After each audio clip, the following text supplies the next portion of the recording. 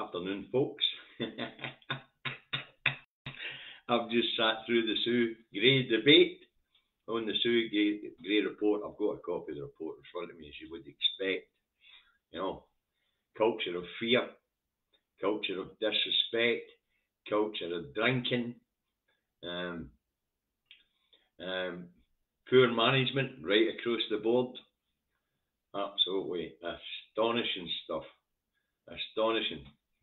But, you know, Sue Gray is the fixer.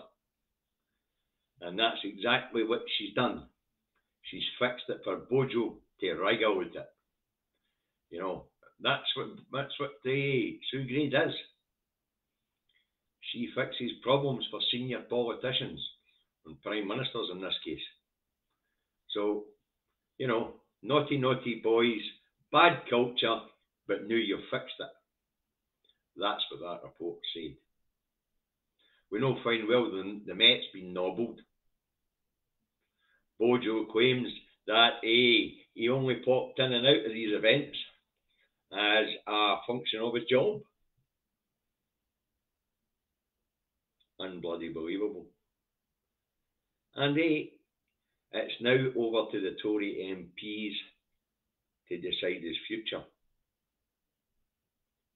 I've got a funny feeling he's going to survive.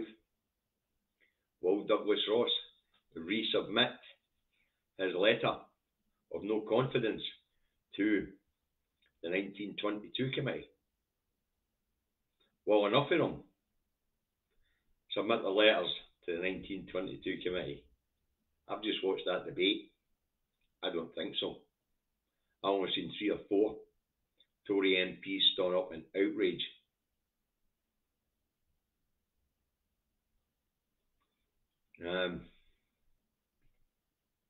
Starmer's right. But it is Bojo's, you know, it's his way of operating. So what Bojo did, quite cleverly, on the advice of